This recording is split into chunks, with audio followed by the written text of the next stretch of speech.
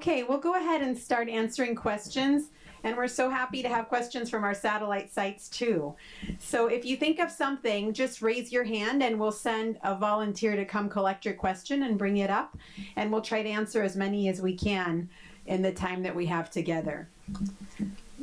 So I'm going to go ahead and start with this one. This question is, given that the longer I take Sinemet, the worse the side effects like dyskinesia and so forth, should I wait as long as possible to treat my Parkinson's? And this is a very good question, and it's a timeless question because it comes up again and again.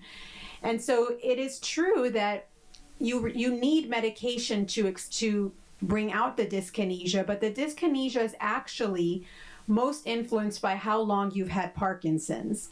So there have been studies that looked at countries that had limited access to levodopa, so they started it way later, and the time to the onset of dyskinesia was very short because they waited long to start the medicine compared to other countries who took it sooner and had a longer time to onset. And what they figured out is it's not how long you took levodopa, it's how long you've had Parkinson's. So dyskinesia has to do with Parkinson's related changes in the brain to the dopamine receptors and the interaction of that with the medication. So it's better to take medication when your symptoms require it in order to stay active and do the things you need to do to maintain your health and wellness and your social life. And we don't take more than we need, but it's not recommended to avoid medication thinking you can delay dyskinesia, because we've seen that if you wait till the disease progresses and take medicine, the dyskinesia still comes at about the same time relative to the onset of disease. Would you like to take one question? Sure, we can pass away. Okay, so we got a question. So actually I want to start with this one for the moment. So is exercise still seen as a candidate to delay the onset of Parkinson's disease and exercise for alleviation and reduction or management of our Parkinson's symptoms? So there's been a lot of research on exercise and Parkinson's disease, and I'm just going to say the bottom line is we still need a lot more information about whether it delays onset. We're still studying that particular part of Parkinson's, but we do have a lot of data and evidence that suggests that exercise helps Parkinson's disease patients with their symptoms. And indeed, sometimes people who exercise actually recognize that they see some improvement in their symptoms for a period of time. And it can even be up to a day or even longer sometimes when you exercise regularly. It's good for your health. It's good for your physical and your mental or brain health. So we all recommend regular daily exercise. This does not mean you have to do a triathlon or run a marathon. There are some studies that have looked at more strenuous exercise for sure, but I think what we want to emphasize is really that you do the type of exercise that you can do and want to do. So almost any form of exercise has been studied, from Tai Chi to biking, running, or swimming. They've almost all been studied. But honestly, if you don't want to do it, you're not going to do it. So pick something you like to do and that you're going to stick with, and do something regularly. It doesn't require to be breaking out that sweat every single day, but spend a few 20 to 30 minutes daily trying to do that. Okay. So I have a question here from a patient who asked about, he's prescribed Xadago, or another name for this is sulfonamide, and the question was whether we've seen this drug improve Parkinson's symptoms. So this medication belongs to the class of what we call MAOB inhibitors. So MAOB is an enzyme that works on breaking down different neurotransmitters in the brain, including dopamine. So if you block this enzyme, it will basically increase level of the dopamine in your brain. So this medication is one that's more recently approved by the FDA in the US, I think in 2017. So it has been shown to have some mild to modest benefit in Parkinson's symptoms, and studies have shown it can help with some fluctuations. So the short answer is yes. We some of the other ones in this class that we maybe prescribe a little bit more often is one called Rasagiline or Azilect, or Selegiline is another one that you may have heard of. So this one is still newer on the market, so we don't have as much clinical experience, and usually it is a little bit more costly, so that may be one that could be a limiting factor for in terms of access for patients. And that's a medication we typically consider in really mild Parkinson's for a mild benefit, or as an add-on to be a helper to levodopa. It's not one that is expected to have a very strong, potent effect by itself in more advanced Parkinson's. So it's not as strong as levodopa, but it has enough of an impact that it got approved by the FDA as a medication. All right, hello. Just for quick reference, I'm not a doctor, but I am a registered dietitian. My name's Carly. I'm here to answer some of the nutrition and diet related questions on the panel. So everyone quick hide their sodas.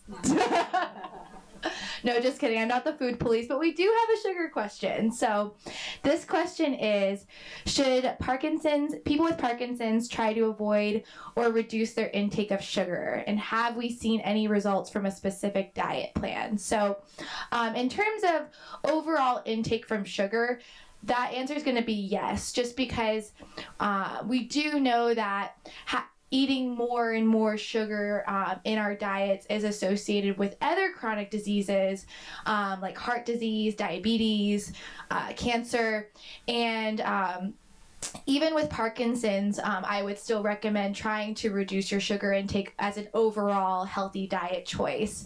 And then in terms of specific diet plans, unfortunately there isn't as much research in nutrition for Parkinson's, but that's kind of my goal here at UF Health. And we actually just finished up a pilot study looking at using the Mediterranean diet to help improve constipation symptoms in Parkinson's. And we have some really promising and great data from that showing that it could be beneficial with promoting a more regular bowel movement and not spending as much time in the bathroom, things like that too. So more research on that to come, but we don't have all the answers for that yet. I have a question about precision medicine. And the question is, since the precision medicine approach requires looking at individual patients, is the cost of this research prohibitive? Don't you need tremendous numbers of clinical trials and projects and participants to show efficacy? So it's a very good question. So I think that the level of preciseness that this person is imagining is not quite the same level as what we're imagining when physicians talk about precision medicine. In general, when we say precision medicine, what we're imagining is smaller groups of patients who have particular subtypes of the syndrome that we tend to call Parkinson's disease. So it's not that every individual is absolutely unique.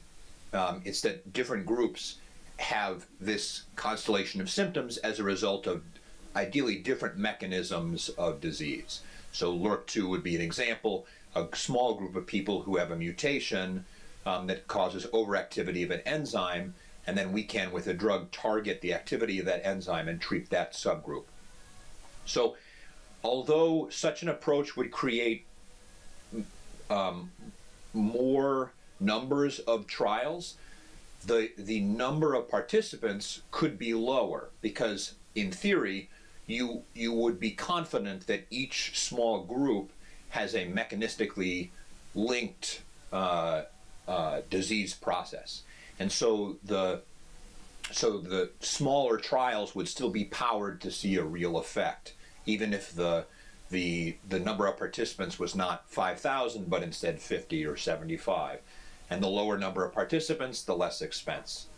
And so I think that's how you manage this concept of precision medicine and the cost of multiple clinical trials while still seeing reasonable outcomes. I'm Dr. Moore. I'm one of the fellows at UF Health. I have a question here that says, what can you do as a caregiver to help with apathy and depression of a spouse? So this is going to be a tricky question. First of all, letting us as the doctors know, because as I discussed in my talk, there are things that we can do to help, from a medication and a referral to therapy, but really helping somebody to identify that in themselves and be able to tell the physician to keep regular activity and regular structure. And this in particular includes exercise. So you'll hear that as a theme over and over. Exercise can be good for mood as well. But I recognize that this can be particularly challenging, especially if apathy is interfering with someone not wanting to do anything.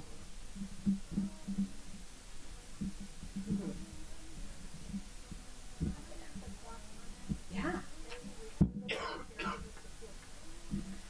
Yeah, so thank you, Arlene. So the question was about how can you help someone with apathy, which is a lack of motivation or interest or drive.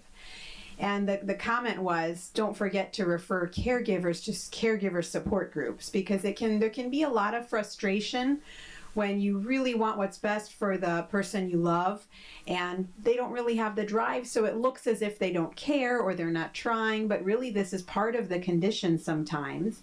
And at the same time, they may have good days and bad days, and you might see the person doing certain things someday and thinking, why aren't they doing that the other day? They can do it, and it might be the nature of Parkinson's, and that can cause a lot of frustration in a caregiver, and that's absolutely true, that caregiver support's really important. So I just wanted to comment. So this is a really challenging problem for us. There, unfortunately, is no drug just to fix apathy or just lack of motivation. This is a frustrating thing for us. We do have medicines that help with mood, depressed symptoms, and things. Some are, there's a whole panoply of medications. Some are more, we call activating, that might give a little bit more oomph or energy, or however you want to put it. But they don't always work. So a couple things that, at least in my practice, or we've sort of talked about is, a couple things you can try to do is, I think we're all kind of creatures of habit. So I would sort of suggest, if you're a caregiver or working with someone who has sort of lack of motivation or apathy, is try to think about a regular daily routine and a schedule to try to keep activities. Schedule a daily activity. It's sort of like, I don't know, those of you, probably many people have kids in the out here, rather than telling your kids, would you please help me with the table, says, sort of say, please set the table. Sort of telling them to do this rather than asking. So kind of schedule things, schedule sort of exercise, schedule sort of some routines that are less optional to do. And that might actually sometimes help. I'm not saying this is perfect, but these are some strategies that you might try to use and employ, along with, talking with us about potentially medications, other things. Just a thought. Oh, sure. Question. So a lot of you had questions based on this morning's sort of talks about research about DNA testing and biomarkers. So actually this was about, should I get DNA testing for my Parkinson's disease to help me start treatment as soon as possible? I'm really glad you're thinking about these things. Absolutely. To date, we've been treating symptoms mostly, and exactly what Dr. Espy was saying this morning, and we're kind of hinting at, we would love to start treating you all with disease-modifying therapies. And I think one of the things we all are recognizing is the earlier we can kind of identify that you have Parkinson's symptoms, the earlier we treat it, the more likely we can sort of stave off or slow the disease down. But we're going to need to find markers or things that actually help us. We're all pretty good at diagnosing Parkinson's disease when we see it, but that's not the time where we want to start those treatments. What we want to try to do is find markers, whether they are sort of blood or imaging or other markers, that would increase our sensitivity to detect whether you have early symptoms of Parkinson's disease, things that I can't see maybe physically on you when you come into my office with that tremor or that gait problems. So we were talking about maybe years before you develop symptoms. So things like genetics, molecular markers in your blood, or imaging things, we are actively looking for those things. So we're actually at the University of Florida, UF Health, we're starting. We have a biomarker program that's very active. As part of the Fixel Institute, we hired a world-renowned geneticist, Dr. Matt Fair, who's already has actually 40,000 samples from around the world from Parkinson's disease patients and is looking at complicated genetics. I think I could say pretty safely that those of you who are thinking about we call monogenetic, sort of single gene things that cause Parkinson's disease are fairly rare, okay? We've pretty much identified most of those. You may have heard things like LRRK2 thrown around the room or some other genetic. We've kind of discovered those. What we're probably going to be looking at are multiple genes. We all have like 20,000 genes in our chromosomes, so there's a lot of things. And of that, there's, you know, millions and millions and millions of DNA in there. So what he's looking at is actually risk factors and multiple different patterns. It's almost like a DNA fingerprint that might help to figure out whether you're at risk for developing Parkinson's disease, and maybe even are you at risk of having more severe disease versus maybe a slowly progressive disease, or whether you might have dementia later on or whatever. I mean, those are the things that we're trying to look at. It's going to take a lot of effort and a little bit of time, but we're going to be asking you all to participate if you'd like to in giving us either sort of a saliva, cheek swab, or saliva, or even blood or other samples. So you can be part of the solution and help us out. This is kind of turn this whole thing on its side. We really like to figure out your Parkinson's disease, your Parkinson's symptoms. So this is part of that solution. Someone else asked about, this is sort of related to the DNA thing about environmental things. I'm going to answer that right away too as well. And whether that's something, we do know that genes sort of load the gun, okay, and that there are some triggers in the environment, whether it's stress or something in the environment that might set off your disease. At least that's a theory that's been proposed by many of us. So one thing about that is that environmental causes kind of are things in the environment. They're really hard to get at. They require lots of people, population-based things to figure out. You imagine sort of if you're exposed to something, we have no idea whether it's something that happened 50 years ago, and if you're exposed to it one time, or whether it happened over a course of 20 years of working on a farm or in a factory. That's really hard to get at. Environmental factors are things that can't be passed on. So someone asked about, this is something that could be transferred to my children. They aren't passed on, but obviously if they're living with you or exposed to the same sort of environmental factors, then they might be affected by the same thing, okay? Sort of it's in the same water, it's in the same neighborhood, some sort of factor, then that's the way it would get. But environmental factors don't generally get passed on, at least that's not what we think. So I have a question about whether DBS is a good solution for tremors if medications don't work. So the short answer is yes, in the sense that tremor is one of the motor symptoms that can be very challenging to capture with medications, even when we use the best medication we have with carbidopa, levodopa. So when you have tried all these other different medications, run into side effects, etc., and tremor remains your most bothersome symptom, it is a good time to talk to your doctor whether more advanced therapies such as deep brain stimulation may be an option. The caveat I would say is that, so if, let's say you are being considered as a candidate here at University of Florida and elsewhere too, it's usually a multidisciplinary process, because other than figuring out what your most bothersome symptom is, when we look at you as a candidate, we have to evaluate things like what your memory, cognition is like. We have psychiatry that will evaluate you. You'll see our therapists, and of course you'll meet with our surgeon. And then we meet as a whole big group to discuss whether there are other factors that we might be concerned about, you know, let's say other than your Parkinson's and tremor, that might make you not a good candidate. So not exactly a straightforward answer when you have to take into all the other things, but tremor, refractory tremor in and of itself, that can be very amenable to therapy such as deep brain stimulation. Great. So this question goes back to Dr. Espay's talk and said, what are some practical things that people with Parkinson's can do to advance the cause of the philosophy there is no Parkinson's, only people with Parkinson's. So Dr. Espay's talk was about how we lump it all as Parkinson's, but you might know 5 people with Parkinson's and they all have a very different Parkinson's. So somebody might be very active and have mild symptoms, someone may have very advanced symptoms, someone may have cognitive difficulties, and someone else may be doing very well. So how do we deal with that? And as people with Parkinson's, what can we do? So one of the things is participate in research. So there are different ways that research goes about this question. One of them is what Dr. McFarland alluded to, the biomarker stuff.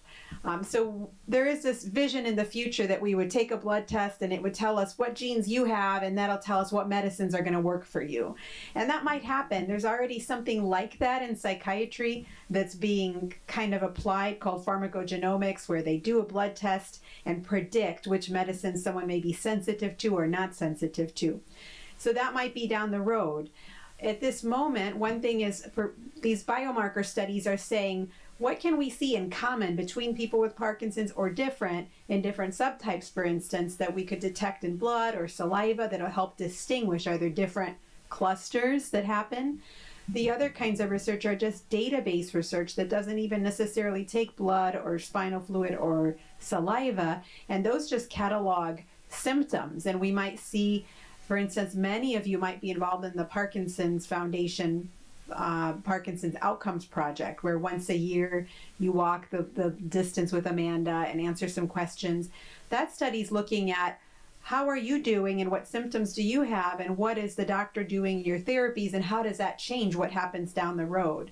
So we sometimes don't just look at symptoms and say people who have a lot of tremor, maybe they do better with deep brain stimulation, maybe people who have this problem are more likely to have falls, and then we can target the therapy. So participating in research.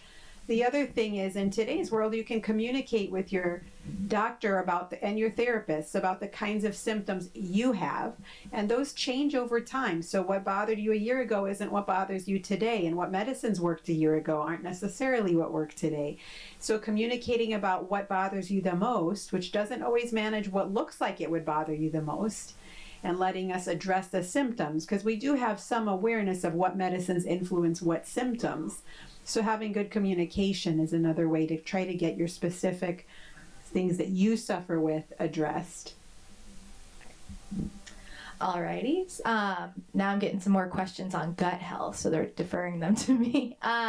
So this one is, please explain how sugar intake affects our gut health. And then there's another second part with medications too, but I'll first answer the sugar intake. So we hear a lot in the media, in the news, about how our gut health is important. We're starting to hear more about that now with Parkinson's disease too. And what that's referring to is our microbiome in our gut. And when I mean microbiome, it just means the totality of all the bacteria, fungi, viruses, even DNA that lives inside of our gut.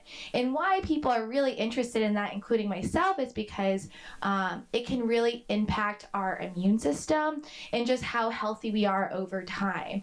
And like I mentioned before, they're starting to see that there are some changes in Parkinson's in that microbiome.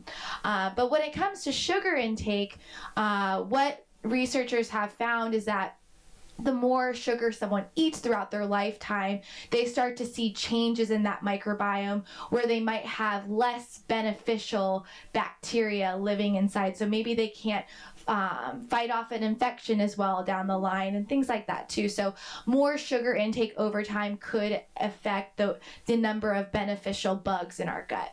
And then the next question was about how the efficacy of carbidopa and levodopa, how that's involved in the gut.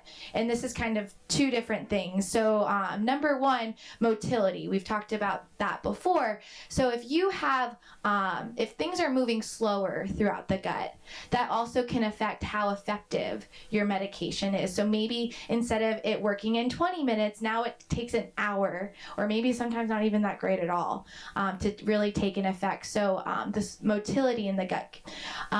In terms of the microbiome, we don't have all the answers for it yet, but there is some clues that maybe there are some changes going on in the bugs in our gut when we're taking certain medications or making them more effective or less effective.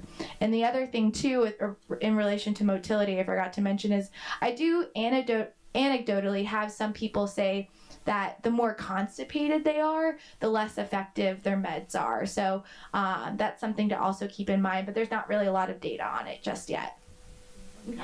And one final thing that can be a relationship between what we eat and how our medicine works is sometimes if you take your medicine with a large protein load, it can interfere with the absorption of it. So some people find that their medicine helps them more on an empty stomach, and taking it half an hour before you eat or 2 hours after you eat will make it more effective.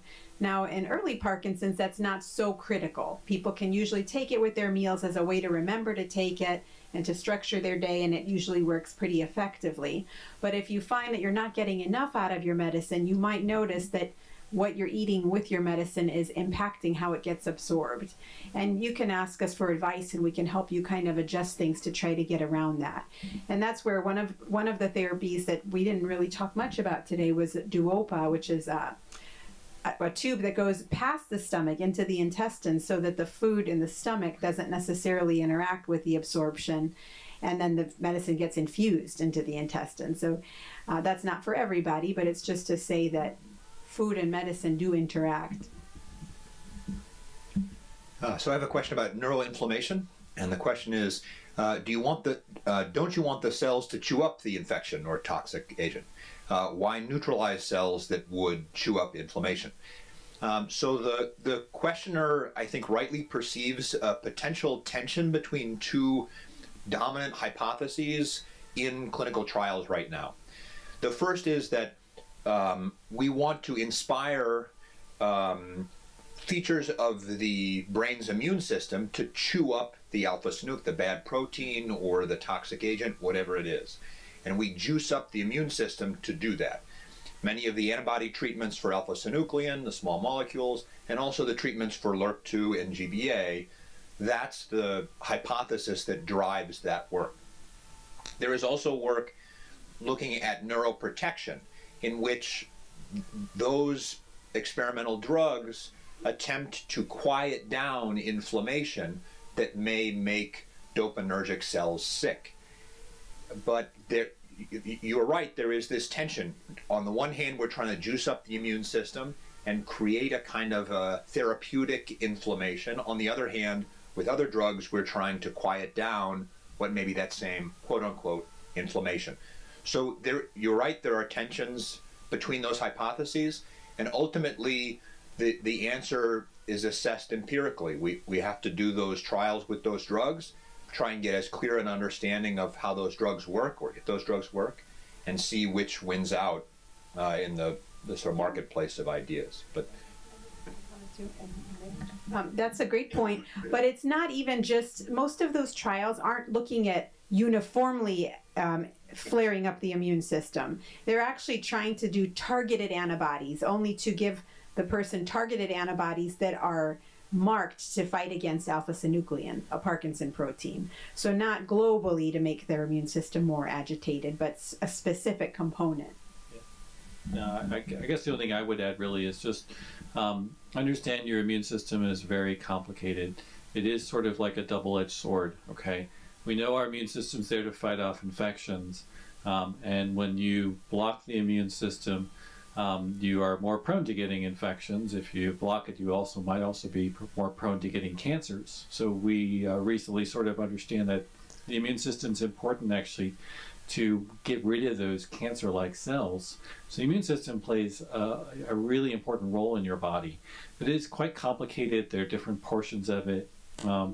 Your cells produce little sort of signals to tell your immune system to do things, to attack cells or to eat them up, or, you know, to protect things. So there's it's this ongoing battle in your body of what's, you know, telling your immune system to kind of fight things and then protect you and at the same time. So We'll be doing a lot more research on this. It's a really fascinating area here for the immune system, but we can actually really do very specific targeting of the immune response in drug trials. So this is probably going to be a big area. It really actually is already a very large area of active research that's going to be going on. So there's more than just kind of giving people antibodies or doing a vaccine. It may be as simple as sort of is the immune system there to in the gut to sort of fight off some sort of environmental thing that revs it up? Is there something in the gut that sets off your immune system that starts the process of Parkinson's in some individuals? So we'll be looking at that. So it's really a fascinating area of study, actually. So let me answer a couple other questions here. Someone asked me about, so this is related to the genetics. So if you want to volunteer for genetic testing, we're going to be doing it. We're going to be ramping up very, very soon. We just needed to have all the infrastructure taken care of and then bringing in Dr. Fair to actually do this. And it's a big project. It's not a tiny project. Genetics requires everything from doing the testing to actually processing a ton of data. So this is going to be a university-wide thing. We're looking at doing it. We're going to make it happen. So it's very exciting. We're extremely excited for it. So we'll be asking you guys as you come through the clinic soon. You'll be seeing that.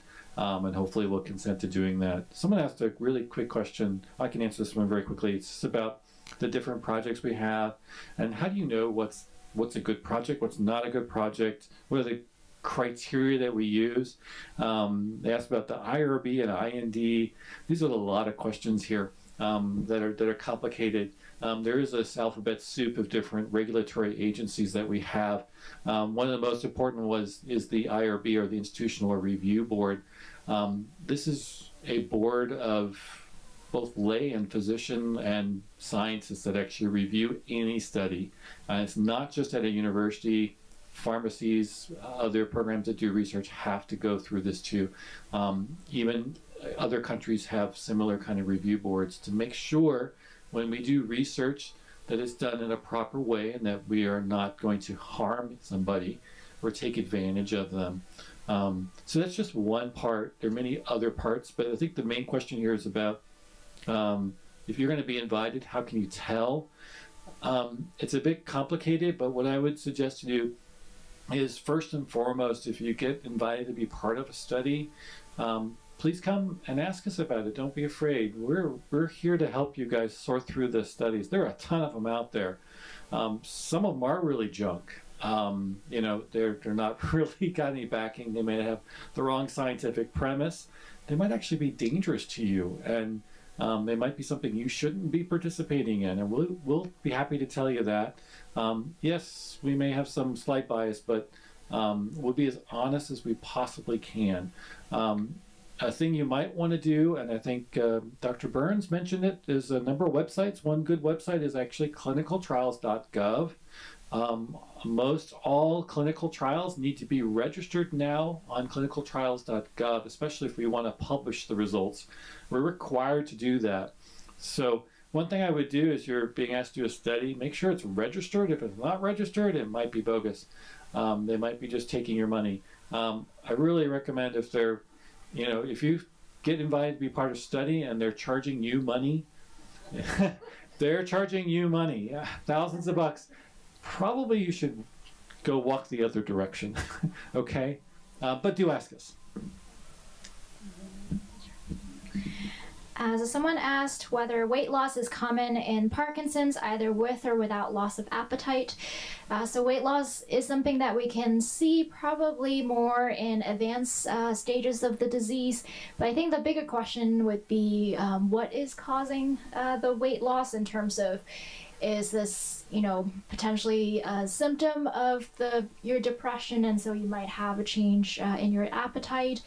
Or could this be secondary to if you have really severe dyskinesias, which is those involuntary wiggly dance-like movements as a side effect of your other medicines, and those excess movements, what's causing your weight loss, then we need to manage that and treat accordingly, and we do have medications that can help with that, or is it because of with trouble swallowing? And again, speech and swallow evaluations, we recommend that at least annually, and for those who are having trouble, you may need more frequent evaluations.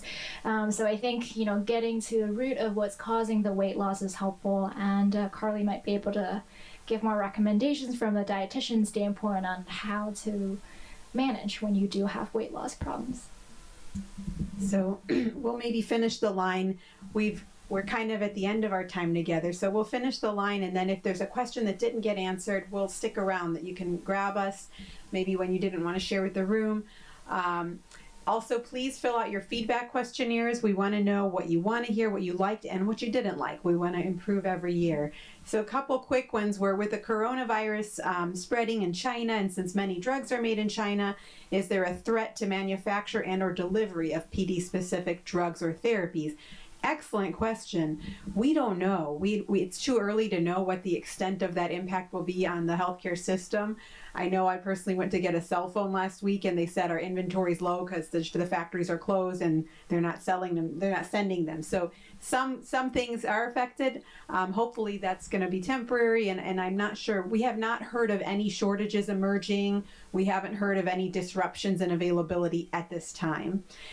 Why won't my insurance cover the treatments I need, like physical therapy, occupational therapy, speech therapy? And this makes us all tired, and we want to just lay down because we're so frustrated with the insurance having such an impact on what care people can receive. So the reason why is kind of sad. It's mostly financial. So the insurance company does well financially by not paying for stuff. And so they can pose limitations, and it makes us frustrated. So you can advocate with legislature, you can vote for people who endorse things that are helpful for us, and we all do the best we can. We're all frustrated by that. And finally, multiple sclerosis has been, from me, and we'll pass it down. Multiple sclerosis has been reported to be an autoimmune condition. How does this compare to Parkinson's? So multiple sclerosis is a condition where the immune system attacks coating of parts of the brain of people instead of attacking only bacteria and bad stuff. And so sometimes a little protein in the bacteria mimics something in our brain, and the antibodies get confused and target the wrong thing. And so this is a condition where people have attacks on their brain that can result in a lot of different types of disability. So to our knowledge, Parkinson's is not an autoimmune condition, although the immune system and inflammation may play some role, but we don't know of a similar pathophysiology, meaning cause of Parkinson's at this time. All right, another gut health question. My thoughts on probiotics and any recommendations. So a lot of people might not even know the definition of a probiotic, so I will quickly define that for you. So you'll hear actually three things out there: a probiotic, a prebiotic, and a symbiotic. What a probiotic means is a bacteria or a live organism that can give the host, meaning like ourselves, a health benefit once we take it. A prebiotic is, it could be a food, a substance, anything that helps feed the organisms in our gut to promote a health benefit. And a symbiotic just combines the two. So probiotics, right now there's not a lot of good research on that with Parkinson's, but there is a lot of research on probiotics for other health benefits. And what I would say is that probiotics are not a one-size-fits-all benefit to everyone. In the research that I've done, we see people who respond really well to probiotics and others that don't. So what I tell people is, number one, ask yourself, why do you want to take a probiotic? A lot of the biggest concerns is constipation. I will say that probiotics haven't been really shown to be very effective for constipation, but prebiotics, so think like fiber, things like that, could actually be more beneficial. And the other thing is, once you figure out why you want to take a probiotic, work with your doctor or a dietitian to figure out which probiotic would be best for me, because like I said, it's not a one-size-fits-all approach. And then number three, once you do start taking it, keep track of your symptoms. Like, do you have any benefit? Is anything noticeable to you? Is there anything bad, like an adverse reaction that you've noticed, and really try to track that benefit over time and see, is this something that's worth taking throughout my daily routine? So one question I have is, has any of you known of anyone who reversed PD? And if not, do you believe that it's possible? So I think I would say several things. There are groups of patients who have Parkinsonism, which basically means symptoms that look like PD but are caused by something else, maybe. For those patients, some of those have Parkinsonism because of a drug or a nutritional deficiency. Although a sort of a trivial case, if you stop the drug or replace the nutritional deficiency, in those patients who have Parkinsonism, their symptoms can be reversed. But that's not the majority. I would say that I see many patients whose symptoms are improved dramatically with effective therapy, medications therapy, physical therapy, occupational therapy, and sometimes surgical therapy. And for many of those patients, their symptoms are managed effectively for long periods of time. At that point for those patients, the distinction between reversing PD symptoms and reversing PD becomes academic, because they're able to live the life they want to live, managing the symptoms they have effectively. Finally, what I would say is, of the evidence available for slowing or stopping progression of disease, exercise is the thing that looks best.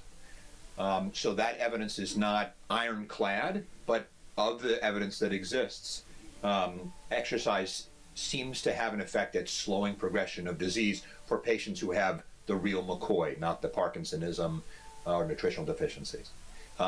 Having said all of that, I think there is a general belief that right now, if you have the real McCoy, there is no medication that can slow or stop progression of disease. And that's why there's such a tremendous effort to identify those treatments. So that's I think as honest answer as I can give about that. Okay.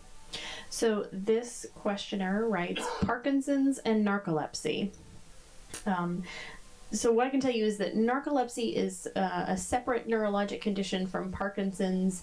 We don't really see the two being particularly related, but there are a number of sleep conditions that can occur in Parkinson's disease, including something called sleep attacks, which is maybe what you're getting at here. Sleep attacks mean that you're eating or driving or interacting with people and you fall asleep during those activities. It's not quite the same as, you know, watching a movie and falling asleep, because I feel like we would all do that. But sleep is a really important thing to be thinking about and managing in Parkinson's disease. People have trouble falling and staying asleep, as well as excess daytime sleepiness. And so a lot of that's affected by things like nocturia, which is getting up at night to go to the bathroom, wearing off of your medication overnight, sleep hygiene, which is a fancy term for not using your cell phone right before bed and making sure the TV and the radio are off in the bedroom, things like that. So there's a number of things we can do to work with you and help improve your sleep. Sometimes if it's confusing, we will need to get something called a sleep study, where we monitor your breathing and your brain waves and your movement and all kinds of things while you sleep, and that can give us more information. And you know, certainly if we're talking to you about your sleep problems and your symptoms suggest a separate condition like narcolepsy, we'd want you to see a sleep doctor. Okay. Then I have another question from a patient who's had PD or diagnosed for about 4 years.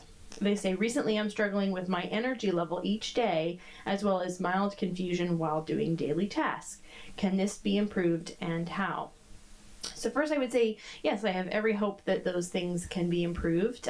Both energy level and confusion are impacted by a lot of things in Parkinson's disease. We know that people sometimes will have these findings occur as the disease progresses. You're more likely to have slowness of thinking, fatigue, and decreased energy. There's, like I said, there's a number of things that go into it. Number one is sleep. You know, if you're not sleeping well, you may feel fatigue and confusion. That's certainly what our training has been like in residency. We are very familiar with what that feels like. But also medications that you're taking. There's some medications that can cause sedation and can, by that effect, cause energy and confusion problems. Nutrition, pain, wearing off and on, medication burden, all those things can really contribute. So this is something that would need to be an individualized discussion. And I would just end by saying, if you have a particular concern or things that are coming up as you're hearing about things that we're discussing in the symposium today, make sure to bring it up to your doctor. We certainly try to go through a whole litany of questions of motor and non-motor symptoms when we see you, but it's very helpful if you say, I got this one, doc, this is my problem that I want to talk about today. So thanks for being here. And a few final comments. We'd like to thank the Stockdale Lecture Fund that helped make it possible to bring Dr. Espay to talk to you all the way from Cincinnati, and the Parkinson Foundation, a long-term partner of ours. They have a great website. They have a lot of great resources to learn about Parkinson's. And mostly to thank all of you for coming out on a Saturday and spending time with us so we can learn from each other. And hopefully we'll see each other again next year at next year's symposium. Thank you.